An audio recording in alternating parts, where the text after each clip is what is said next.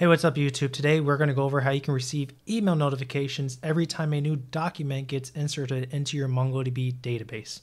So to do this, we are going to go over step by step on how you can utilize triggers inside of MongoDB. Before we get started, if you can hit that like button and also subscribe for more content just like this, that would be greatly appreciated. And one other thing, if you don't know how to connect your MongoDB database to your actual application, I recommend watching a YouTube video on how to do that. So first thing is first, I want to show you a demo of how this actually works. So what I have running is a local development server, and we are going to track our expenses. So all we're going to do is add an expense and add a cost to that expense and then add it to our database by clicking this button. So what we could do is we could add the expense of Chipotle for $10. This will add a new document to our database, which means we are going to get a real-time update and get an email notification sent to our email. So if we look in our email, we have an expense added at 8:39 p.m. and it is 8:39 p.m. right now. So if we click it, I have expense added, and the expense added to your list was Chipotle. Another thing we could do to make sure is we could refresh our database right here, which is where we have all of our data.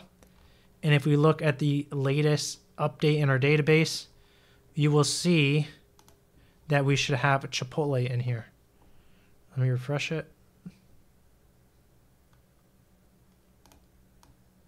We have Chipotle right there for $10 that we just entered.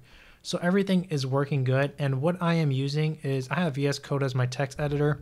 I am using a Next.js 14 application with server actions. I have MongoDB as the database, and I'm using Prism ORM to connect the database to my application. So we're not going to worry about any code inside of the VS Code editor because that is not what this video is about. The video is about using triggers.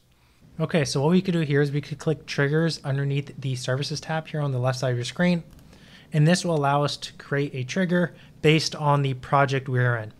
So as you can see, I already have one trigger created for this specific project. If you haven't created a trigger, you're going to have nothing here. So please click add trigger button right here at the top right, and I'm just going to go into my trigger for now. So the very first question they ask is the trigger type. So what is the trigger type? Is it a database or scheduled? So database allows you to access real-time changes inside of your database. So this is best for sending notifications whenever there is a change to a specific document inside of your collection. And scheduled it allows you to run a scheduled function whenever you pretty much define it. So this is best for sending nightly reports at a specific time, scheduling a weekly newsletter, or something to that nature. But if you do want to get real-time updates of when a document is added, like we do, you're going to click database. Next is you're going to name your trigger. You can name this whatever you want. This is only going to show up inside of mongodb.com. Then you want to make sure it's enabled because the trigger needs to be enabled for it to fire the function. Next, we could skip through this. You could leave this disabled. You could leave event ordering as enabled. And one thing before you keep going is I'm just showing you the main things you should change. Obviously, I'm skimming through some of this. This isn't a full in-depth tutorial on all of these properties, but this is how you can get up and running. Okay, so the next thing is trigger source details. We want to watch against a collection.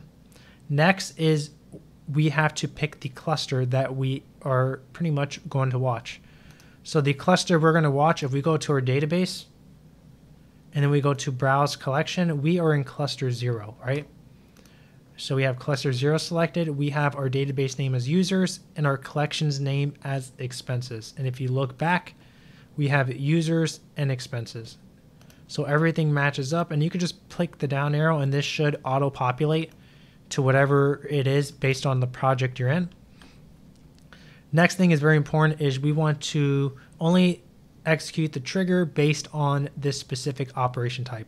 So for us, whenever an expense gets added, which means they inserted a new document inside of your collection.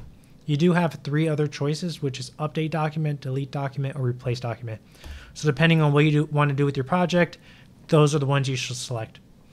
Next thing is you want to make sure your full document is enabled. This allows us to use the change event object, and this allows us to access all the properties inside of that specific document. So for example, if I go back in our example, we have an underscore ID, a name, and amount.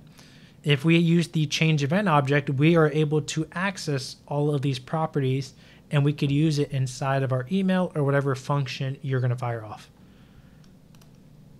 You could skip the document preimage, just leave it disabled. And then where all the magic happens is actually creating the function. So what this does is allows you to write a function, and I'm writing mine inside Node.js.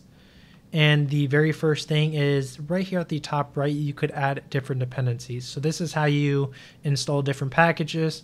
So in our case, we're using Node Mailer. So you're going to click it. You're going to type Node Mailer, whatever version you want. And if you don't type in a specific version, it'll just use the latest version, and then you click add. And then you must manually import it here at the top, like I did on line 1. And then as you can see, here's the code. I will pause on the screen so you can read all of it.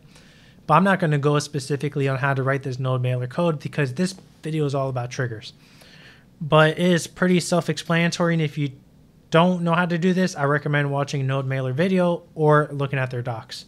But what we're doing here is we are setting up an email service provider to allow us to send emails to somebody, or in our case, to ourselves. And as you can see here on line 5, we have the function, the start of the function, and we have the change event object getting passed into this function right here as a parameter. So this will allow us to access all the properties inside of the document. So as you can see here, we are sending everything to my email.